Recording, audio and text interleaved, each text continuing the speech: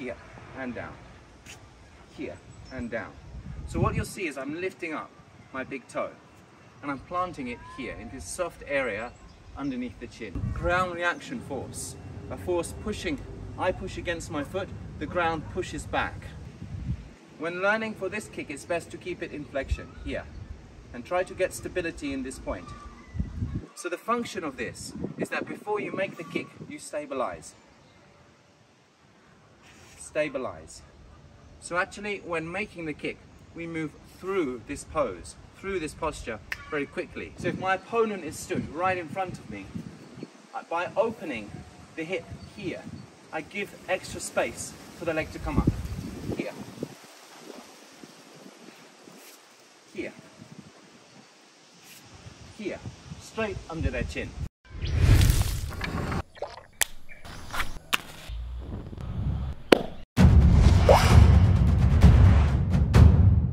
Hi, and welcome back to Kalari Lab Online. Today we're going to look at a new fighting technique. This is called in Malayalam, Edathethu Noki. Before we do that, I'd like you all to hit the subscribe button and kick the notification bell. Great. So, Edathethu Noki. This is how I think it's pronounced in in Malayalam. So my apologies if the mispronunciation is there. Edathethu Noki. What it means is lift, hold the leg, and looking straight. Keep the head up, lift the leg up. So what this technique is used for is close combat. So if you're very close to someone and you don't have space to lift the leg with a straight leg, you will bend the leg. I'll show you the technique first of all. Arms are crossed. Here and down. Here and down. So what you'll see is I'm lifting up my big toe and I'm planting it here in this soft area underneath the chin.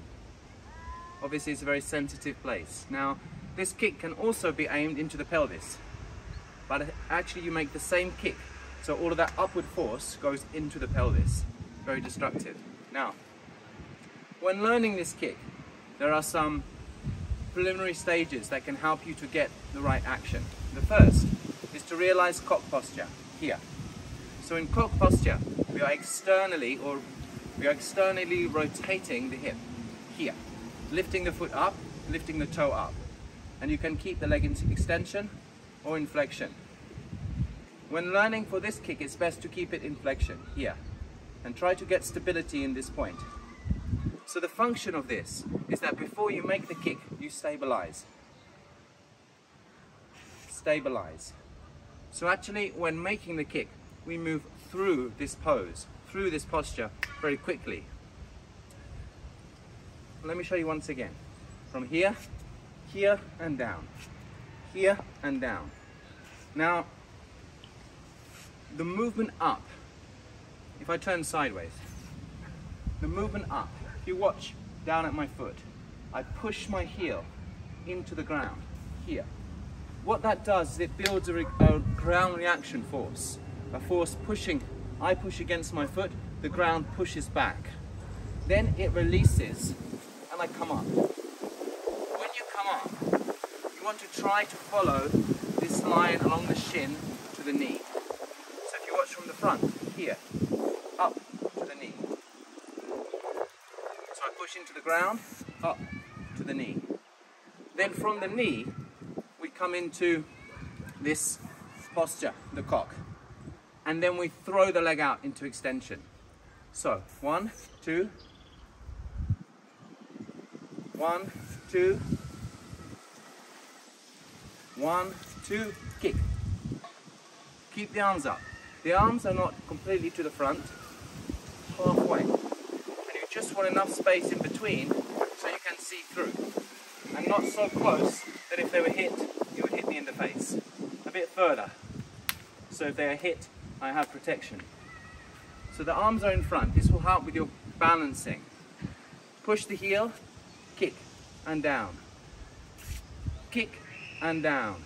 So what you'll see is I'm able to bring the foot up very high without going far forward. So if my opponent is stood right in front of me, by opening the hip here, I give extra space for the leg to come up. Here.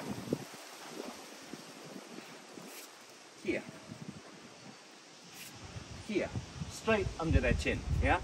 Very destructive technique. Please don't practice this on anyone, okay? This is going to cause severe harm to your opponent, okay? And we never want to cause harm because then we have to deal with the karma, right? So there's no need to cause anyone harm. But this is an excellent exercise for mobility in the hip. And it's used in the Sakti form here to bring us forward. So the weight, you bring the weight back and then again forward. Keep the arms up. Here.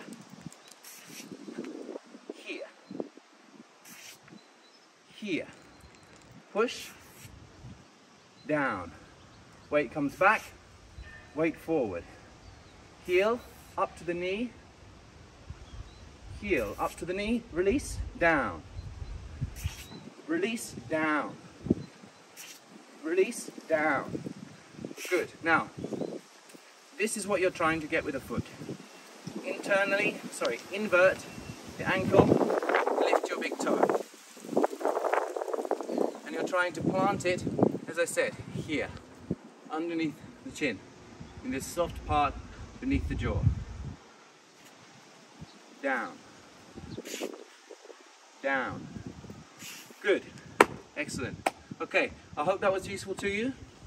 Please stay tuned and we'll keep working once a week on these fighting applications of Kalarippayattu. Until next time, Nalikanam.